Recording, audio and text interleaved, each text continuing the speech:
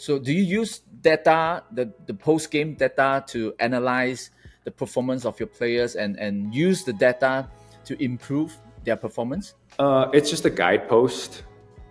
It just helps guide our training and where it might need to be. You know, it's not the end all be all.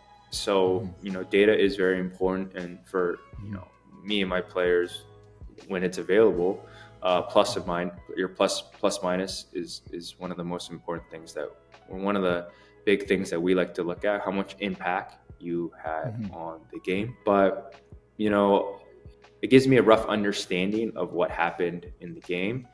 But to me, the analytics that I'm more interested in sometimes that relate to training are not so much captured in the stat sheet. So if you're missing a lot of shots, well, where are you missing? Are you missing left? Are you missing short? Are you missing long? How are you missing? Where are you missing on the court? Are you missing mostly on the right side, left side? Are you missing off the dribble, off the catch, off the dribble, closeout, no closeout? I want to know why you're missing, how you're missing, when in the game are you missing? Are your misses coming in the fourth quarter, or are your misses coming early on? When are they coming? So like that type of data is not really show up in the stat sheet. For training purposes, I want to know the duration of your touch. So if you're a pick and roll player, I want to know roughly how long your pick and roll play lasts. Is it 6 seconds? Is it 3 seconds? Is it on average 8 seconds? That's a very important number for me because I need to know how to prepare you in our training. So if all your pick and rolls are on average 8 seconds or 6 seconds, right? In our training, all your pick and rolls are 2 seconds, come off the pick and roll, shoot. Well, that's not going to prepare you for the demands of the game, right? What if teams don't let you play your first pick and roll? So they trap you off your first pick and roll, or they deny or something. And then they force you to play a second pick and roll. Okay, well, as a player that I'm working with, have I prepared them for that long of play, right? Does our training kind of match that method?